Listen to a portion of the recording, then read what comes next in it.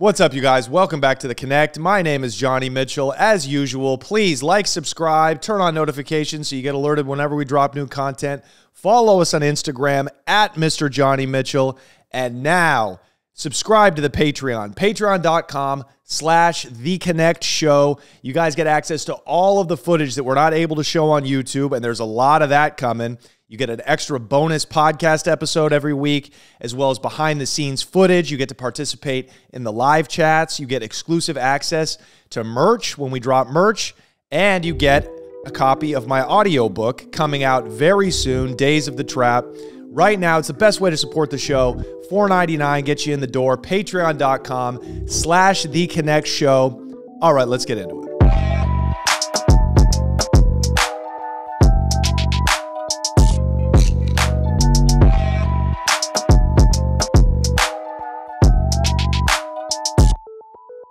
You guys, before we get started today, I just want to wish everyone a very happy Thanksgiving. This drops on Thanksgiving Day, so I wish many blessings to you and yours, and we're very grateful to have you tuning in and supporting the content. We're doing something a little different today. We are currently out of the country right now, filming something for The Connect, something we think is going to be epic. So we decided to give a little teaser for the Patreon members. If you subscribe to the Patreon, you can submit questions to me and different topics, and I will talk about them on the bonus episodes on the podcast. So that's what I'm doing today. You can submit questions to me. Go to patreon.com/TheConnectShow, and we'll talk about them. So without further ado, let's get into it. Hey guys, let me take a minute to thank our amazing sponsor, Cannadips, the nation's #1 CBD dip pouch company. You guys, are you still chewing tobacco like you're a baseball coach? What's going on here? You're spitting that disgusting shit all over the floor, all over the sidewalk.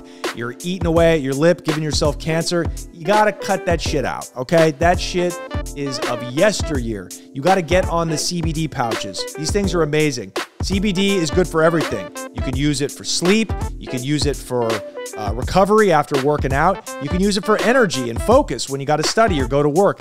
Got it in on the golf course when I'm in traffic as I, write jokes. I like to use them for sleep, okay? I have a hard time getting to sleep at night. The CBD sleep pouches are amazing. And get this, they dissolve in your lip. So last night, I had trouble falling asleep. I put one of these bad boys in. I went to bed. In the morning, I woke up. It was gone. Right now, go over to Cannadips.com and use promo code CONNECT, that's CONNECT, to get 30% off anything on their website. That offer is only good this week, so go over there right now, Cannadips.com/connect to get 30% off your order. Support them because they support the show. Now let's get back into it.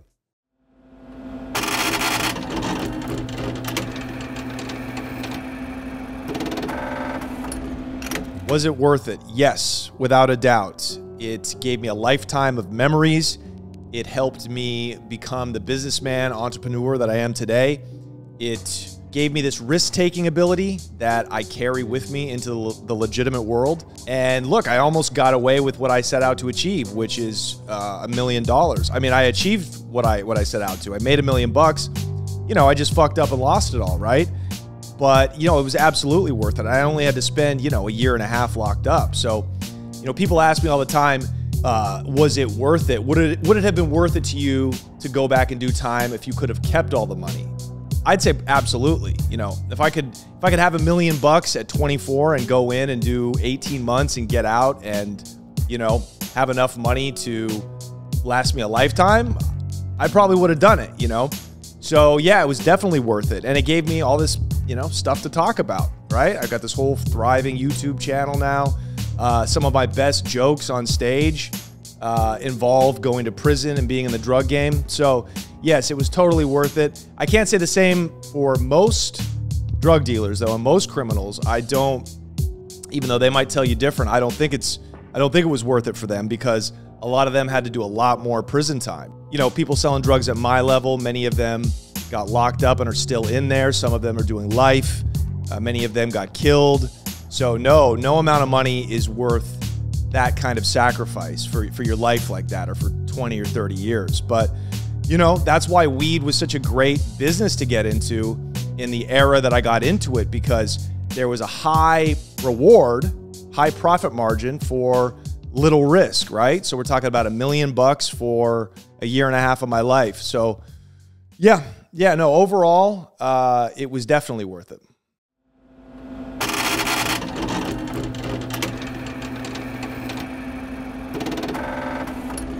How difficult was it for me to find a connect? Well, it took years. It took years. If you go back and watch my videos, you'll see that I'm very open about how long it took me to make any kind of real money in the drug game. It takes the same amount of time to make any kind of money in real business, 5 to 10 years. I mean, it's taken me almost 10 years to kind of break out and have some success in show business. And the same was true with selling drugs. I mean, I think I met my first grower, my first real connect that leveled me up in the game when I was 21, maybe 22. And by then I had already been selling dope, nickel and diming for 4 or 5 years. So I really put in my time. I put in my 10,000 hours, you know, and you know, work is work. We worked. I mean, we hustled. Like we were out there scraping by, getting robbed, robbing people, you know, everything that came with existing in the street, in the muck. That's what we did, and we wrestled ourselves out of it. And look, you're just going to meet somebody. If you put your mind to something, if you say, we are going to find a drug supplier that's going to help us ascend in the business, you're going to accomplish it eventually. But careful what you wish for, of course, you know.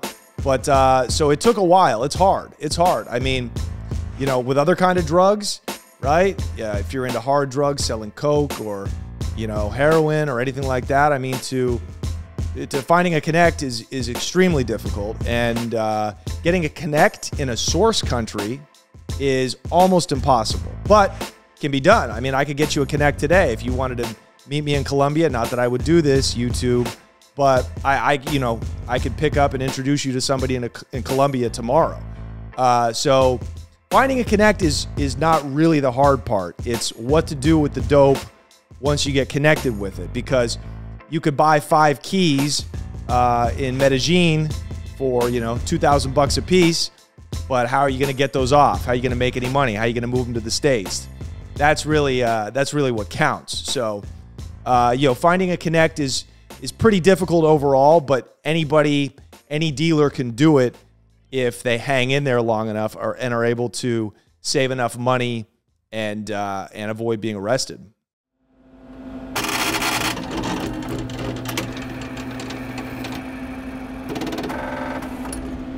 What do I think about marijuana legalization? Well, it just depends on what perspective you're looking at it through. For most people, it's a great thing. It's long overdue, right? It's great for consumers.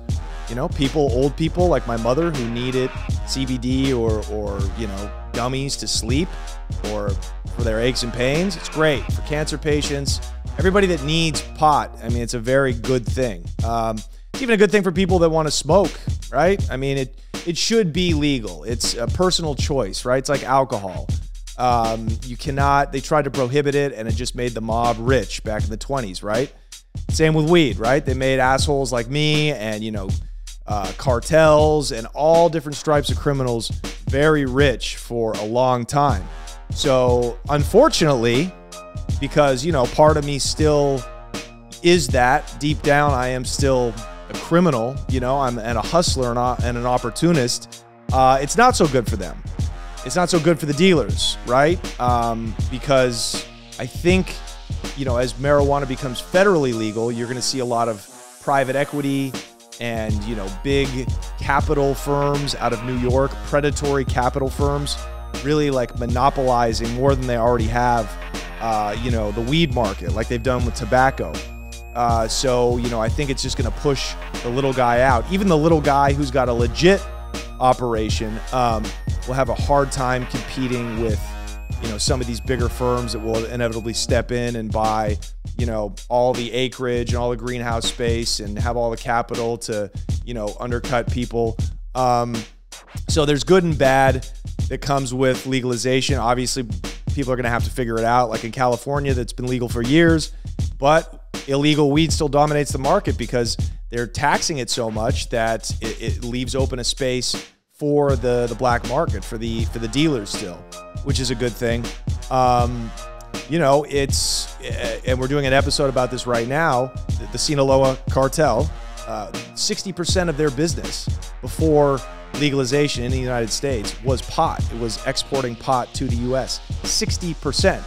So for them, what they're doing now is they are reinventing themselves. They're, you know, have tons of legit grow ops all over Culiacan, which is the capital, and these different regions in Sinaloa, Mexico. And what they're doing now is they're growing pot that looks like it was grown in a greenhouse in LA. Fire. Just, you know, the best indoor grown weed, and they're distributing it in these dispensaries. And as a matter of fact, you know, next episode, you're going to see what we're talking about, because we're going to be down there filming and interviewing these guys. So even though it's been tough for a lot of people, for a lot of dealers, right? And it's even put some cartels in Mexico out of business. You know, the big guys, criminals will always find a way. Drugs will always find a way. Life finds a way. So, you know, I think overall in the U.S., it's a good thing. It's a good thing. It's just, it doesn't really matter what I think about it. It is what it is. It's inevitable that in the next few years, it will pretty much be legal everywhere. And that'll mean people are getting out of prison. People will get criminal records. People that aren't really criminals but got criminal records will get those wiped out, and they can have access to credit and housing and, you know, perhaps things that they couldn't have when, you know, they got popped with weed. So, but I tell you, boy, I miss it. I miss the days when it was an outlaw business. I've said it before on this show. I wouldn't have done it if it wasn't illegal, because half the reason I did it was for the rush, you know, was for the criminal identity. So, but yeah, overall, on a societal level, yes, it's a good thing that's becoming legal, and you know, that's good. I'm happy. I'm happy for that.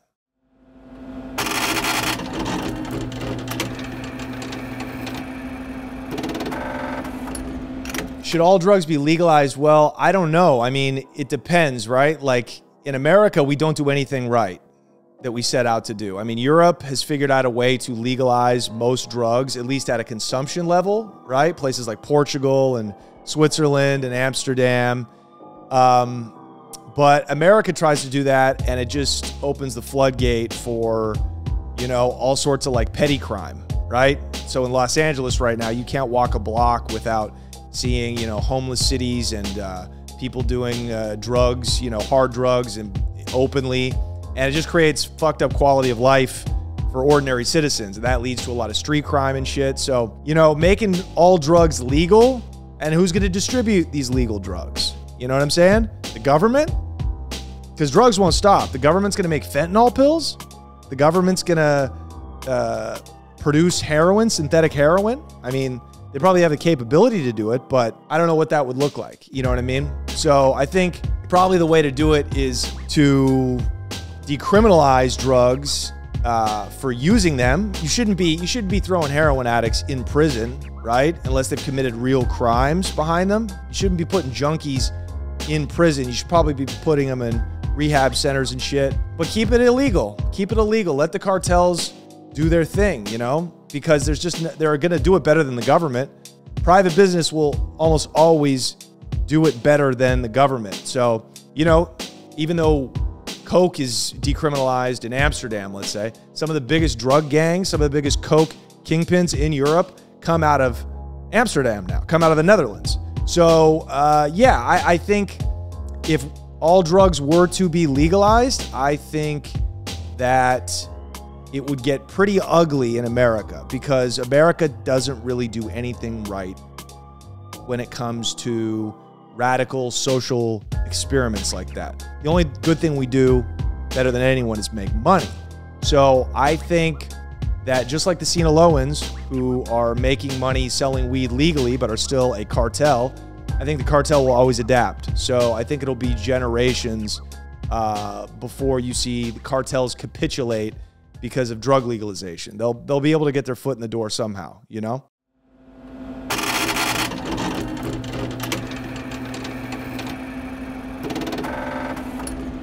What was my biggest regret for my years in the drug game? Well, not getting away with the money. That's pretty high on the list, wouldn't you say? Losing all my money and going to prison. That was a pretty gigantic regret. Would have rather gone to prison and kept the money for sure. But yeah, it would have been being careless at the end, not hiding the money in the way that I knew it really needed to be hid, you know, keeping money in safe deposit boxes under my name. Like, come on, Mitchell, you know better than that. You know, I was way too deep and thorough to be making mistakes like that. So of course, yeah, no, I regret that a ton. I mean, not laundering the money appropriately and not starting the laundering process early enough, you know, like I talk about, I think it's the second or third episode where I explain money laundering and how, you know, individual drug dealers should begin laundering their money at the $50,000, $75,000, $100,000 profit mark, because they're able to slip under the radar and just kind of grow it, and they're able to turn it into legitimate businesses before they even get arrested.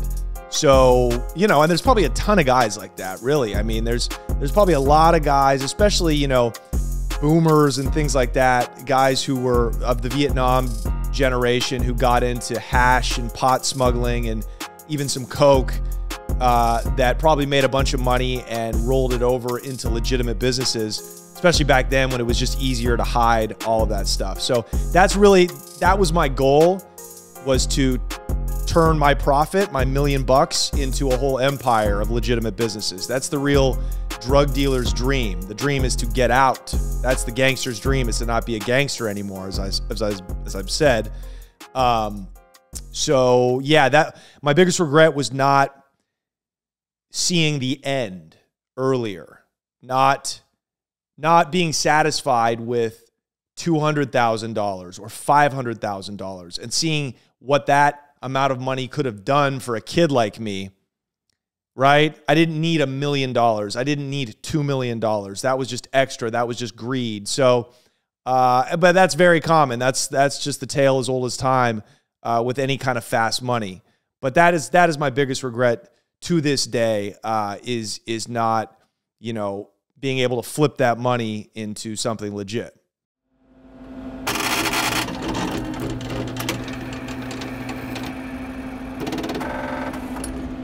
How did my years as a drug dealer help me in comedy now? Criminals and comedians are a lot alike, believe it or not. We have this angst within us, this dissatisfaction with society and the way things are. You know, we can't quite accept it, right? That's why I got into comedy, because I couldn't accept working a real job. I couldn't accept this kind of like 9-to-5 middle class normalcy that, you know, I've seen all my friends who I grew up with kind of, you know, evolve into, you know, family men with square jobs. They got to go off every day to work, and they kiss their wives when they get home, and they go to their kids' soccer practices. Yeah, I grew up that way, and it always bored me. So, and that's part of the reason that I got into drug dealing in the first place, was because it's a fuck you. It's a gigantic suck my dick to society. And every time you get away with selling drugs, you've beaten society. You've beaten all the laws and the police apparatus and the courts, which are society. You've beaten them because they throw everything at you to try to stop you, and still you've prevailed. So, and a comedian feels the same way. He's up on stage and he's talking about everything that you're not supposed to talk about. He's giving a fuck you to the norms, to societal norms. And he's, you know, he's standing on his own. And that's kind of, I feel that the criminal mindset is much the same. So I think my criminality led me into comedy, A, because I discovered comedy while I was in prison, right? I discovered it was something I loved to do. B, it created a fierce independence in me. Getting rich at a young age, it created this desire in me to always be free. And, you know, back then I was free through money. That's what freed me. And today, you know, money's still great, but the freedom is in the ability to get on stage and pretty much do whatever I want to do, as long as it's funny.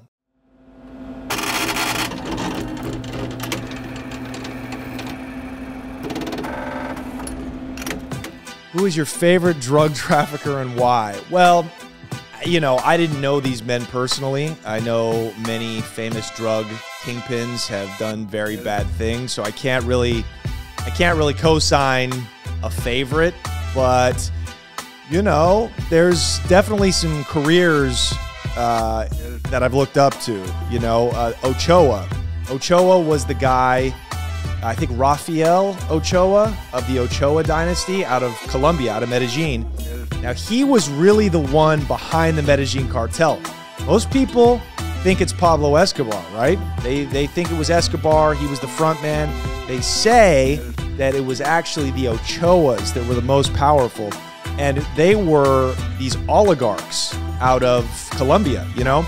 And old man Ochoa, big, fat, portly Ochoa, you know, he was a horse breeder, billionaire, businessman. But they say what propped up the fortune was, of course, he was one of the early pioneers of the cocaine industry, right? Exporting cocaine to the world market. So never did a day in jail. I don't know about his children. His children might have got into it thick and ended up getting killed and locked up like everybody else. But it would have been old man Ochoa, you know? And these are the days, these are the early 70s, before a lot of the violence kind of really left like a stain on the drug traffic, you know? Because I don't like violence in the drug game. I never have. I've always thought, God, there's got to be a better way to be able to sell drugs without, you know, committing horrific violence. I think there probably is, right? But, you know, how else do you enforce when money is just out there with no contracts to legitimize it and somebody rips you off? How are you supposed to go collect from him, right? But anyways, I detract. I say it's Ochoa. First in the drug, really pioneer of the coke game, made billions, never went to jail, probably didn't have to kill too many people. So somebody like that. And of course, anybody like, you know, my dad, my father, my lawyer father has friends who were, you know, these big pot smugglers, right? These hippies turned pot smugglers back in, like, you know, the late 60s, early 70s. And, you know, these guys got away with millions back then, and now they're, you know, big real estate guys, and they've owned, you know, tons of different businesses, and they've been legit for years, but those guys probably never saw any time, or if they did, it was very little. So anybody that fucking gets away with it on an independent level, and it doesn't have to be part of a cartel, now those are my favorite, you know? The guys you never hear about, really.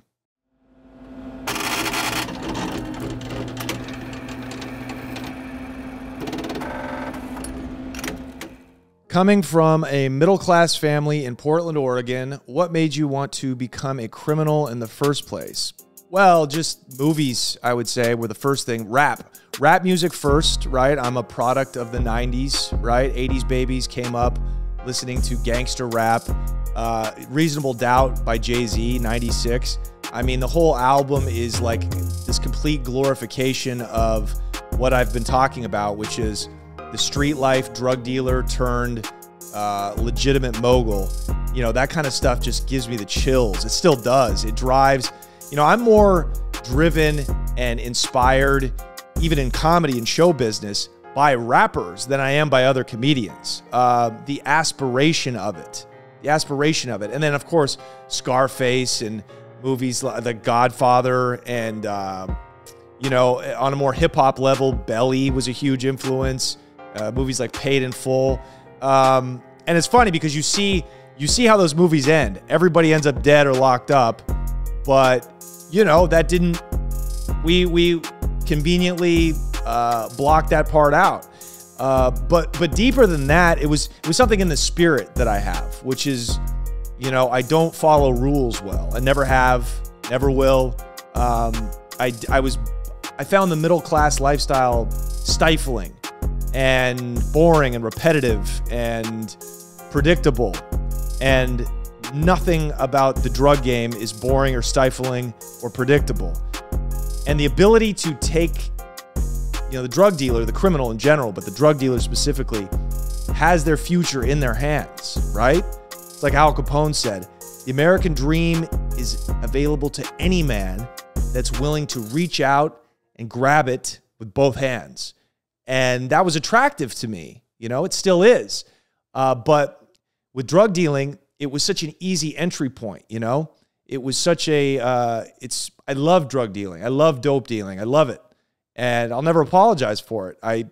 It's the most pure kind of capitalism that exists. A supply that meets immediate demand. So those kids out on the corner in East Baltimore or North Philadelphia or South Central Los Angeles that are selling a crack rock or a dime bag of heroin and taking in the money off the street, it's kind of what America is built on, which is supposed to be business that is unimpeded by government. So I just thought that was cool. I thought it was amazing. How do you take this pound of weed? How do you take this block of cocaine and just go poof? And it's like the money just comes to you off the street. You go to the street and the street pays you back. So yeah, I think it's a combination of all that kind of stuff. It was as soon as I found out that you could make a living selling weed, selling bud, selling pot, I didn't even know that you could get rich. Fuck all that. Wow, I don't have to work a job. I could just sell weed and live my life as a free man. Well, you know, that was attractive to me from day one.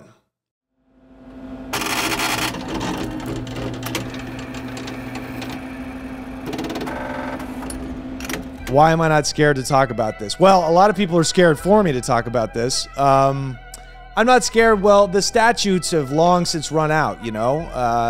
I've waited over 10 years to talk about it. So legally, I'm in no kind of hot water.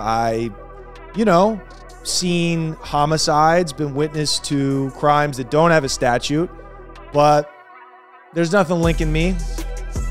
That you could send the DEA, you could send the FBI, you could send any kind of law enforcement body, you know, corrections officers to come to talk to me. I will never tell, you know. You can pin nothing on me.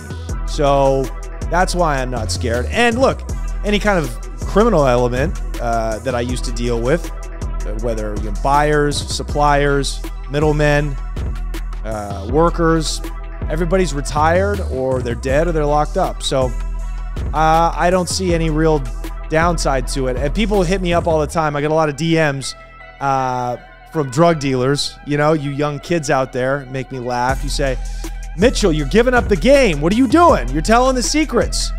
Well, just remember the game is to be sold. So consider that I might be selling game. You know what I mean? So I think, and plus, you know, the cops, I'm not saying anything new, really. I'm just saying it in a new way. But, you know, the cops know all the tricks. And, you know, I'm not getting anybody in trouble. Quite frankly, I'm proud of it. I'm proud that I was able to live this experience and come out of it alive without being a rat, without having committed too much violence, right? I never had to kill anybody. I, you know, was involved in some, you know, rip-offs and stuff like that back when we were kids. You know, I'm not happy about it, but I've long since paid my debt for it. Paid my debt for that shit, you know, 5 times over. So, I don't know. I not only am I not scared to talk about it, I think my goal is to inspire people. It's to inspire people that were locked up like me or are hustlers like me. Maybe you had nothing to do with drugs. Hopefully you didn't, right? But you're a hustler and you want to become an entrepreneur and you want to create financial freedom. Well, maybe you could, you know, find that in me and use that as motivation to go turn yourself into a mogul or find something that you love to do and turn it into a business like I have, right? And to let people know you can turn yourselves around. You can make, it's not over for you. You make a couple of mistakes, you know, unless you're dead or you're locked up for life, there's always time to bounce back. There always is. Making money is easy. I wish I knew back then what I knew now about how easy making money is. You know, you just put your mind to it. If you put your mind to making money, you will make money. Now, the idea to be happy is probably to make money at something that you like or that you love, but you can always make money. It's everywhere. They're not stopping printing it, you know? So, yeah. Yeah, so I'm not scared to talk about it. I'm thrilled, and I'm thrilled you enjoy it.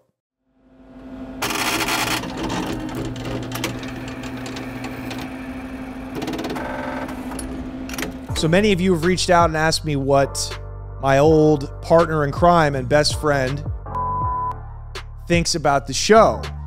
He loves it. He is the best friend that a man could have. We are as tight now as we were back then, and he's just proud of me as he always was. Some of the episodes have given him PTSD for sure. You know, he remembers the days that we took trips up the I-5 and we would get pulled over, and you know, time would stop and our hearts would speed up, and you know, we went into complete survival mode, and that, you know, that scares the shit out of him. He says he gets a visceral reaction when he watches those episodes, but I think he uses it as a, you know, to go down memory lane, because just like me, he misses counting out stacks of cash and fucking watching those pounds move in the front door and leave out the back door, man. I mean, we pushed weight, thousands and thousands and thousands and thousands of pounds, tons of weed I pushed with that man. So, no, I think he's very proud of me, and I'm proud of him, you know?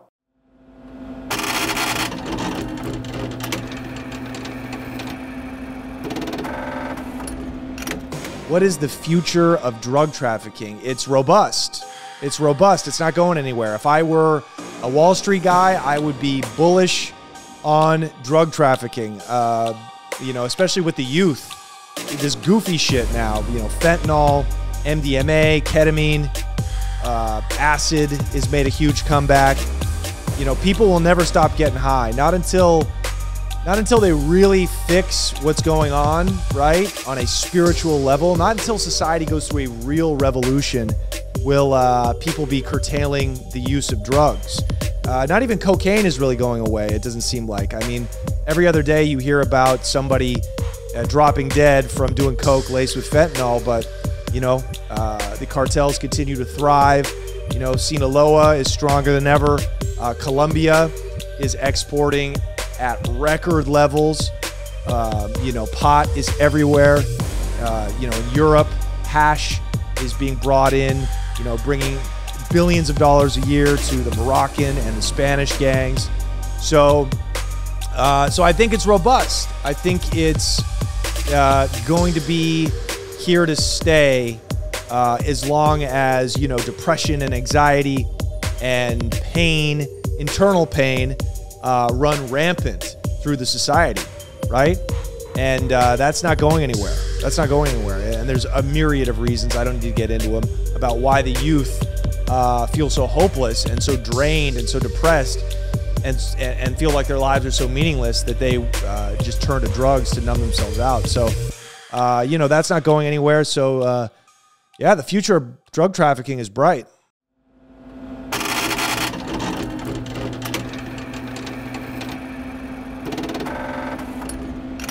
What are the best drug markets now, and what will be the best places to sell drugs in the future?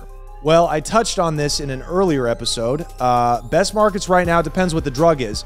But for cocaine, it is Europe and Australia, because they are the furthest away from the source country, right? Colombia, Peru, Bolivia, and therefore they fetch the highest prices. So the further away you are, the more risk you're going to have to take, the higher you're going to be able to charge people for your drugs. So, you know, Australia right now, I mean, every other day they're catching, you know, barge loads, multi-ton loads of coke coming in. You know, I think they're even starting to send cartel submarines from Colombia now that can make it all the way to the shores of Australia. So, you know, the price there for a gram of blow is $400 for 1 gram, right? That's insane. Compare it to Medellin, Colombia, where it's going for like literally wholesale. I would buy a gram for $2, right? Try to wrap your head around that. Also, meth is huge over there in Australia, right? But for coke, it's going to be, yeah, the European countries, Australia, and yeah. And in Asia, it's going to be methamphetamine. It's going to be speed, the Asian Triangle, right? Burma, Thailand, and I think, what's the other country? Laos. They're producing more methamphetamine than they know what the fuck to do with. And some of the biggest Asian drug gangs, you should look into this. I think it's called the Triad. Those are the most fascinating gangs because the Asians got their shit together, boy. And you talk about people that keep a low profile and don't talk a lot, those would be the Asians. So they just took down one of the leaders, but they have one of the longest lasting drug kingpin legacies in the world. So that's a fascinating thing that we'll probably try to get into at some point on the Connect. And then for illegal pot, I would say it's a tough question because, the Western societies are making pot legal, so it's a little harder to make money. I would say England for pot because high user base, the UK in general, drugs are still all illegal there. I don't know why it's taken them so long to make pot legal, but price is high, and it's illegal. So there's big money to be made selling pot in the UK. And, the rest, right? Fentanyl, that's an American phenomenon. I don't really think there's fentanyl anywhere else in the world right now. So obviously for the cartel, the best place for them to sell their fentanyl pills is in the U.S. Unfortunately, I think it's a very bad drug. I think it's probably fucking up the coke game. But for right now, they're starting to make a killing in the U.S. and Canada pushing fentanyl to people.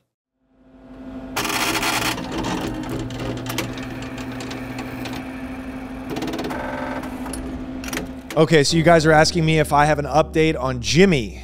Jimmy, as you know, if you've been following the show, was my former cellmate and shot caller for the Hells Angels inside of Two Rivers Correctional Facility where I was locked up. He saved my life. He made sure that I made it out of there alive. I used to put in work for him, smuggle balloons, collect cash for him. He gave me my first prison shank.